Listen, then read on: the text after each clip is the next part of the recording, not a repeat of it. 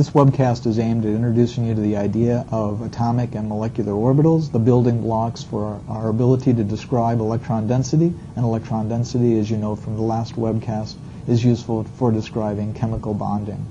What we want to do is to show you how to interpret the ways that we represent orbitals, the pictures that are used to represent molecular and atomic orbitals, and then we want to establish a relationship between an orbital and electron density.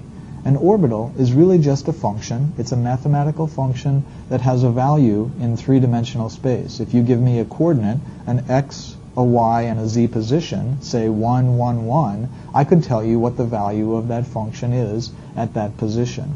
Sometimes we call this function a wave function, and that's synonymous with orbital. Those are three names that mean the same thing.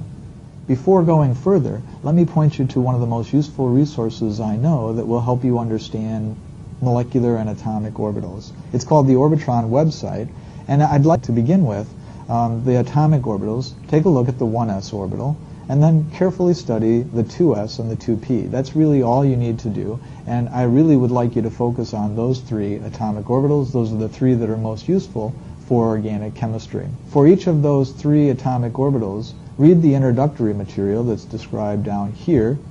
Take a look at the wave function and the various ways that it's represented, that's psi. Then take a look at the representations of electron density. As we'll see in just a moment, electron density is nothing other than take that function at any particular value and square it.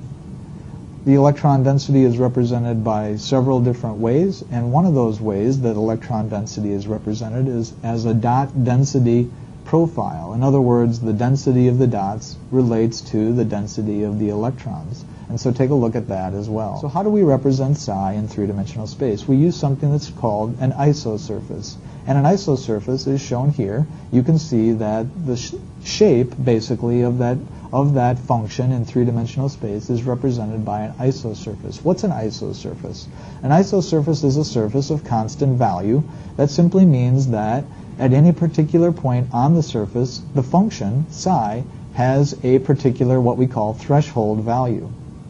For the example shown here, the threshold value, as you'll see in just a moment, is plus or minus 0.2.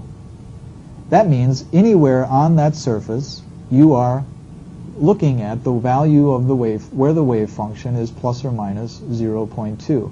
We represent negative regions by shading that surface gray, and we represent positive values by leaving that surface unshaded. Sometimes we use color. You'll often see, instead of shaded gray and white, you'll see red and blue to represent positive and negative regions. The sign itself isn't so important, whether that means whether gray is negative or whether gray is positive. That's not so important. All we want to know is where is the wave function negative and where is it positive.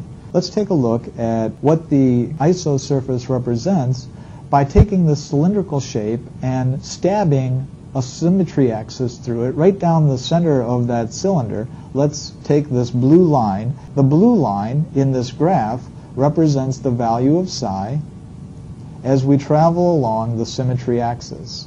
So in going from the very left-hand side, moving inward, the value of the wave function becomes increasingly more negative until we hit our threshold value of 0.2, and that's a point of intersection where the cylindrical axis intersects our isosurface, and we encounter the position where the wave function is exactly 0.2. As we travel inward, inside of that isosurface, the wave function takes on a value that's even more negative until we exit, which is another intersection between that isosurface and that symmetry axis, and again we have a value of 0.2 as we exit. We're now on the decrease, so our negative values are getting closer and closer to 0 as we exit that until we get to the nucleus, and at the nucleus the wave function vanishes. It goes to 0 exactly, and that has a special name. We call the position where the wave function has a 0 value a nodal point.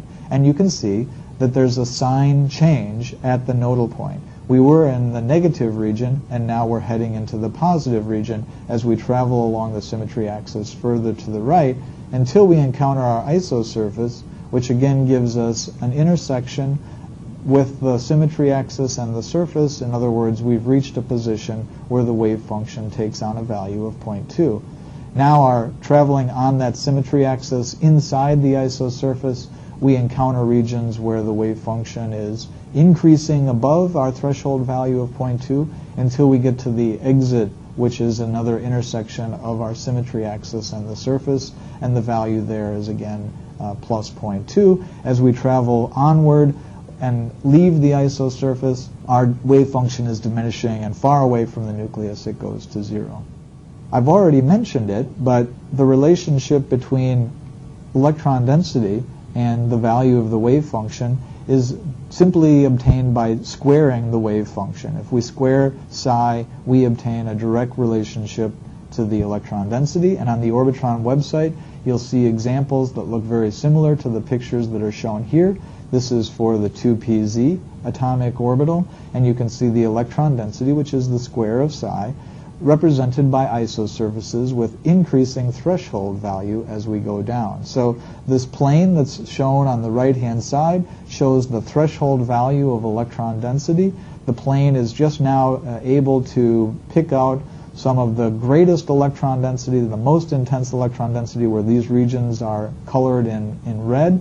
And when the threshold is set at that high of a value, we see that our isosurfaces are very small, meaning that the high electron density regions are located on the innermost part of this 2pz atomic orbital. As we travel down, we have a threshold plane that is even lower, and that's the green threshold plane, and then the blue threshold plane has a very low threshold, so we're picking up this region of space that extends way out, and we can see the concentric isosurfaces on the inside that show increasing electron densities for the 2pz orbital.